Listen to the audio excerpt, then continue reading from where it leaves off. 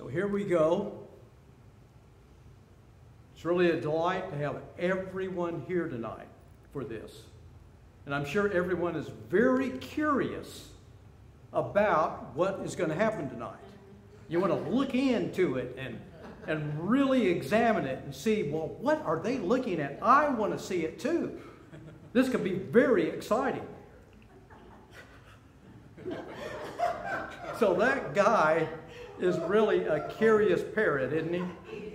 And I just wanted to share that with you for us to get started in the right way tonight. But here's what we're really going to look at.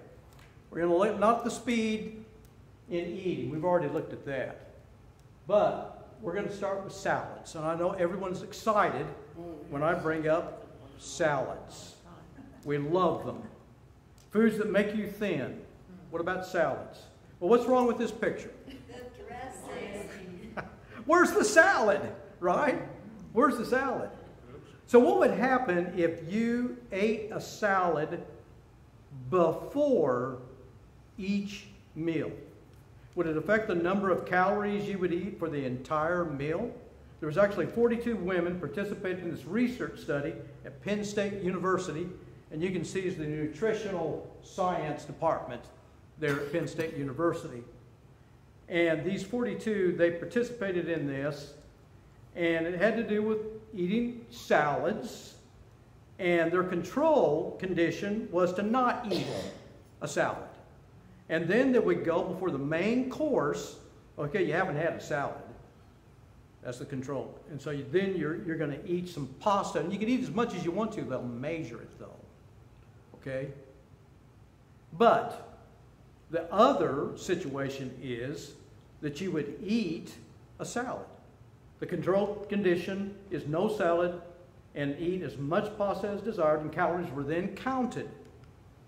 And you can eat a salad before each pasta meal in different sizes. Here's 150-gram salad or 300-gram salads, and we're talking about by weight, okay? By weight. That's all we're doing. We're just putting it on there. Okay, 150 grams. Well, what do you want to put on that to come up with 150 grams? You see, energy density was changed with salad dressings or types of cheese. Can you imagine the weight when you put thick Thousand Island dressing or blue cheese or whatever it might be on the salad? That changes the composition of the salad, and it also makes a difference on how much you would be eating.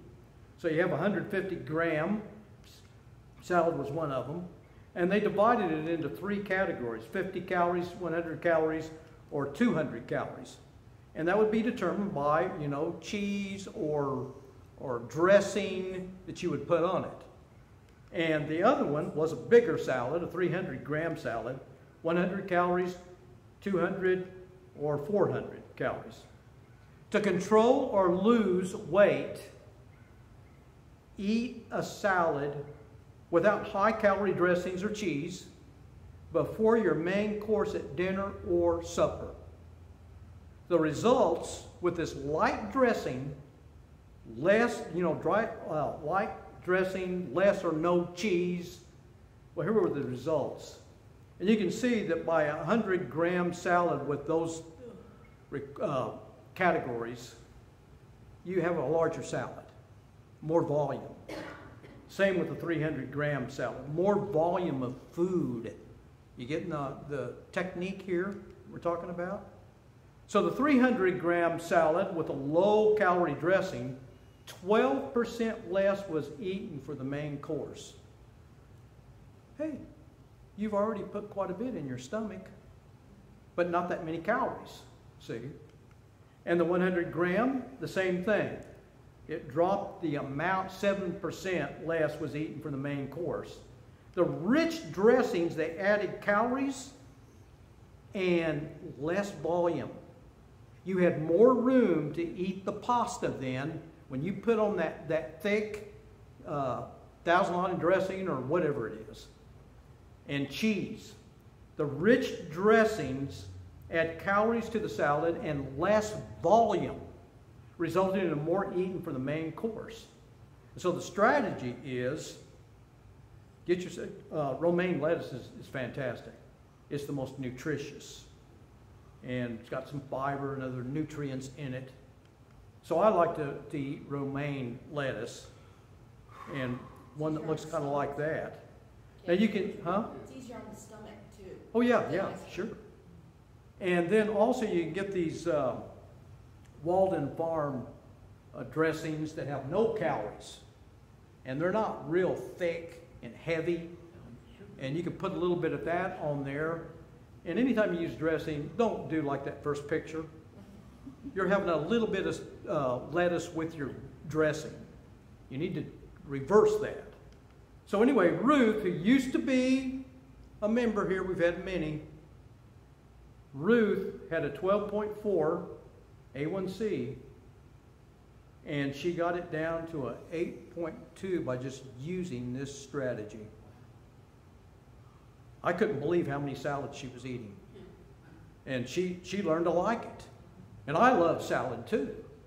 So that is a good strategy to use and to put into practice. So you think volume. How can I put more volume in my meals instead of calories?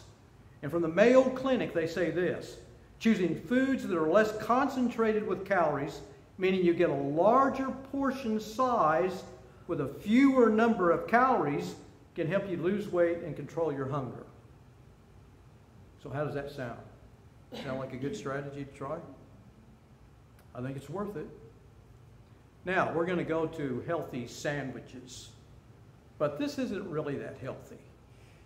But I know everyone eats a hamburger every now and then, probably. You look at this, the quarter pounder at McDonald's, which is not one of my favorite, by the way. But look at that, 510 calories for that guy.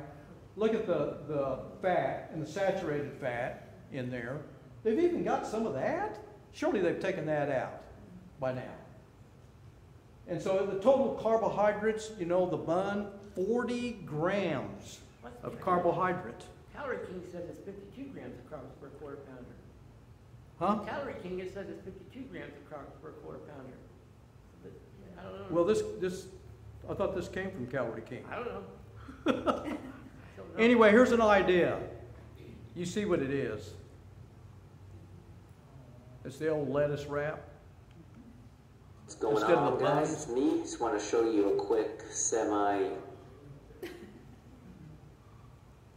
I don't even know if this is working. Carl's Jr. will do the lettuce wrap. I've heard about that.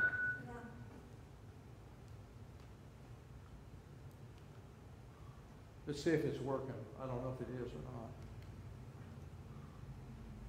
Well, it's not in real volume at all. Hey, what happened?